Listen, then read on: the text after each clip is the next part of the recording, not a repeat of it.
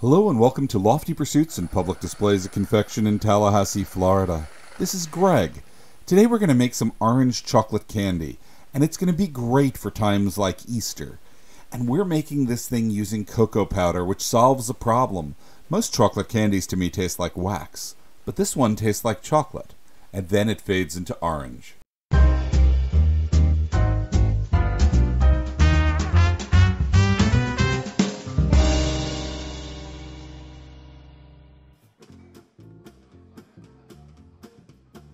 Jake added the orange oil, which you saw in that little vial, to the hot candy and then poured it on the candy cooling table.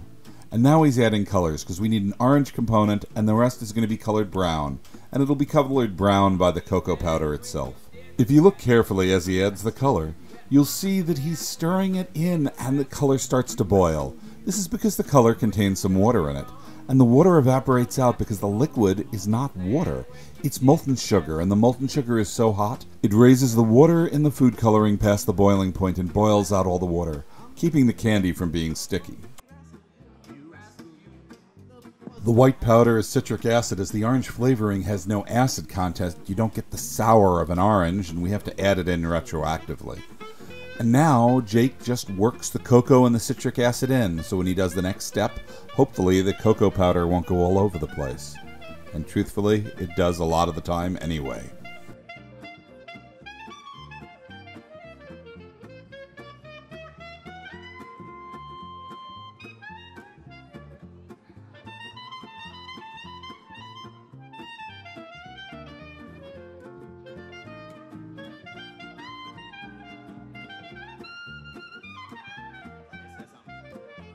And now it's time to do the break. Break the bars away from the candy.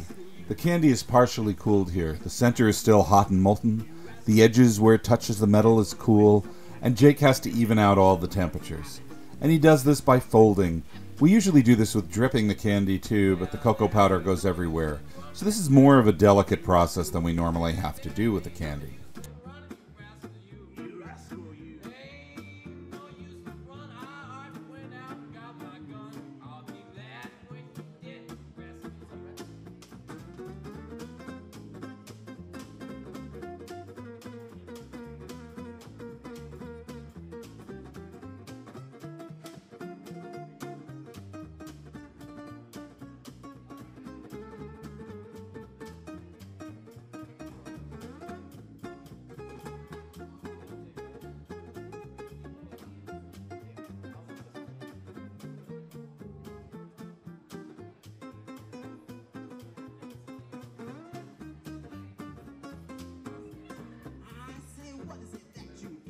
This candy is part of an assortment. We make chocolate orange, chocolate black cherry, chocolate pomegranate, chocolate strawberry, and chocolate raspberry. And if you want to try this candy for yourself, you can get it at www.pd.net. We ship to most of the world, so we can get it to you almost no matter where you are.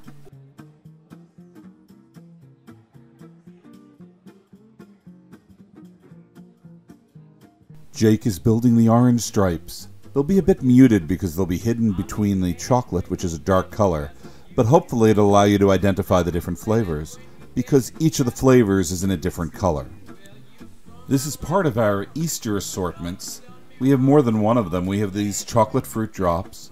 We're going to have some old rabbit rollers and chick rollers from the 1800s making drops in marshmallow flavor, and we're working on a third one, which will be an image candy assortment of all sorts of Easter themes.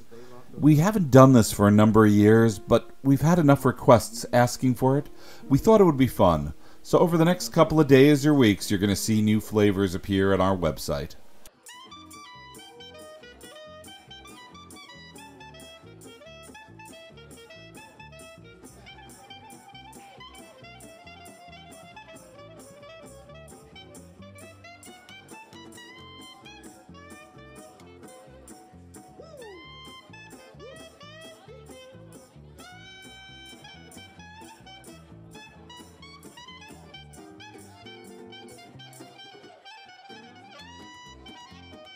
Jake stretches the candy, preserving the stripes, and he cuts off a hunk to put through our old candy press.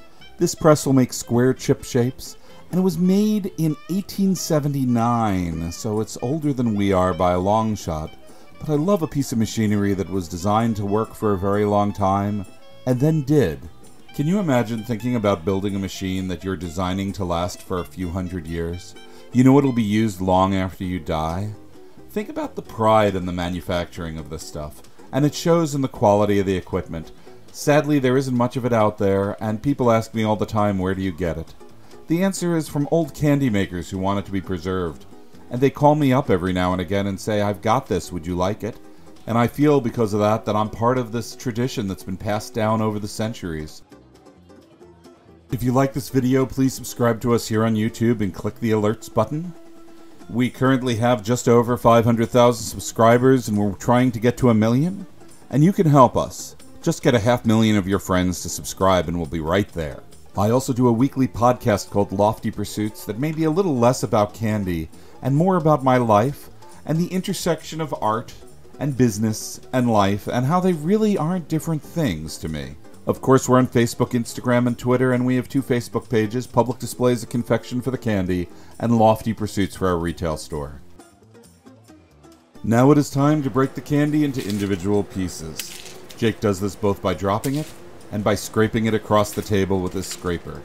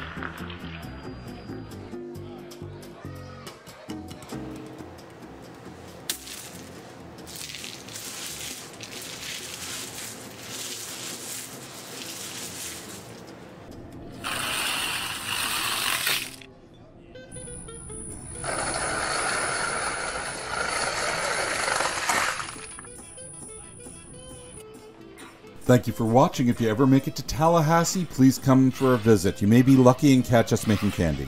We make candy a lot. We don't make candy all the time.